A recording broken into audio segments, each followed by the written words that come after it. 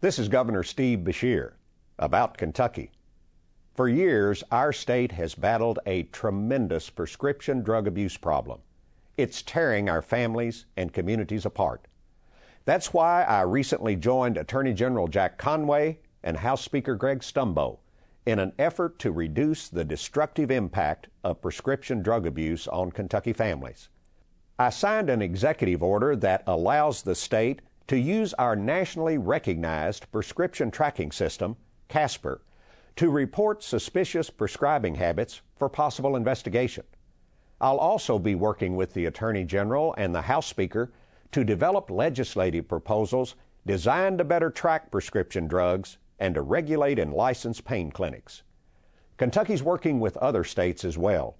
Just this summer, we formed an interstate task force with Ohio, Tennessee, and West Virginia to develop ways to shut down the so-called pill pipelines among our states and to share strategies on slowing prescription drug abuse in our states.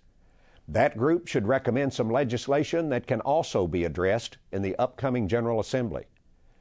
Kentucky and Ohio have already begun exchanging prescription medication data, and I personally encouraged Florida's governor to adopt a monitoring program, which that state has now done.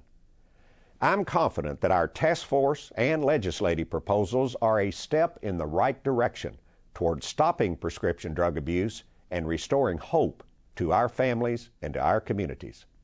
This is Governor Steve Beshear about Kentucky.